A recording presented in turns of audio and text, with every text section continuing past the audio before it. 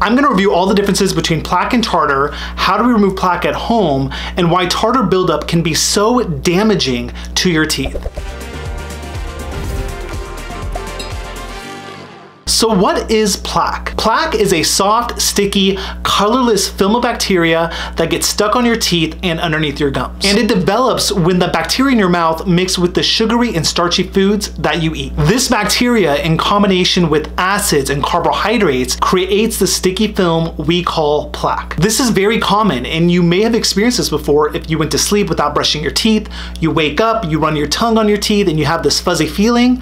That's plaque. So why do we need to remove this plaque? The bacteria produced in plaque produces acids that can attack your teeth and cause cavities. And if this tooth decay gets large enough, it can lead to an infection of the nerve, which can cause a lot of pain, or even worse, it can undermine your healthy tooth structure, which can cause your tooth to break and eventually need an extraction. Dental plaque also causes inflammation and irritation of the gums, which is also known as gingivitis. This can be detrimental to the bones surrounding your teeth, which can lead to gum recession, tooth sensitivity, and bone loss. So the other question I get is, what's the difference between tartar and plaque? If plaque is left on the teeth for too long, it can mineralize into hard tartar, also known as calculus. Tartar is yellow or brown in color, and if you have it, it's pretty easily recognizable on your front teeth. And tartar develops really quickly because the minerals in your saliva interact with that plaque, and then it develops those mineralized deposits usually found on your back teeth and throughout the mouth. It's rough, you can feel it, you can see it, and the worst part about it is that your toothbrush and flossing is not going to be effective at removing these hard deposits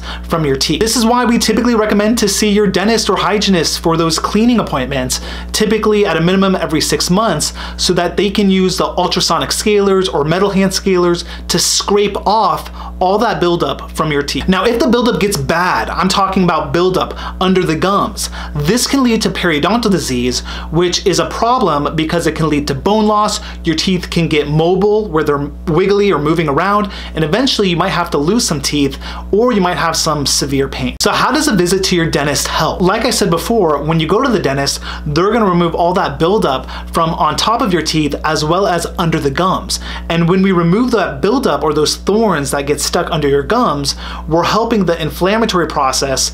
We're making sure that your gums get healthier, and we're stopping the progression of bone loss, which is a great thing. Now, if you haven't been to the dentist in a long time and you're wondering whether you need a deeper cleaning or a regular cleaning, they're gonna diagnose your condition by doing a variety of tests. They're gonna look at your pocket depths, they're gonna look at your x-rays, they're going to look at the redness around the gums, and using a variety of measurements to identify whether you need a deeper cleaning or a regular cleaning. And you should also know that there are limitations to what the general dentist can do. And if the gum disease is really bad and you want to keep your teeth for the rest of your life, then they might refer you to a gum specialist, someone called a periodontist, and they're gonna do some extra measures to make sure that your gums are healthy. Things like a pocket reduction surgery or a gum graft or things like that. So as promised, I wanna give you guys some tips on how to keep your teeth relatively plaque free. Number one is rinsing after meals. This is a very simple, easy act that everyone can do,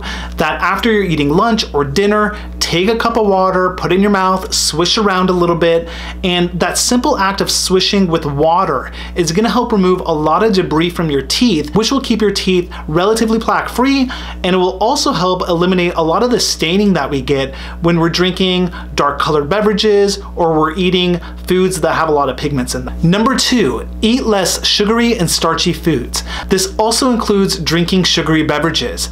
Energy drinks are the worst offenders, and I can't tell you how many patients I've seen, younger patients that drink energy drinks throughout the day when they're playing video games and they forget to brush their teeth, and the acid in those drinks can really be damaging to your teeth. Also, starchy foods can lead to the development of plaque, so we want to keep that to a minimum. So just remember to eat a little bit healthier and avoid these type of items. Number three, brushing and flossing twice a day.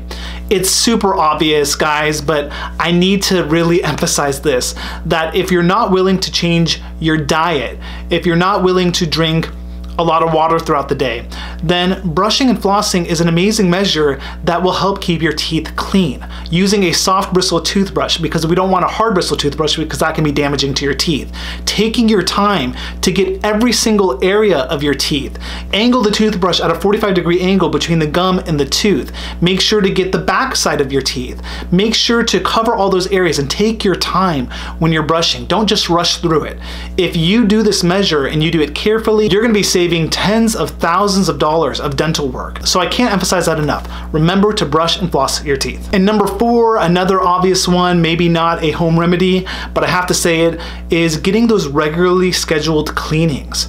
I've seen a lot of patients who had amazing dental care, not a lot of cavities, and then because of the whole COVID thing, all of a sudden they come back after a couple years and they have cavities, they have bad gum health. Allow us to help you, educate you, and keep your teeth as clean as we can. Thank you guys so much for watching this video. My friend and I are working on a website where you can find really amazing, talented dentists that have great reviews, that are privately owned.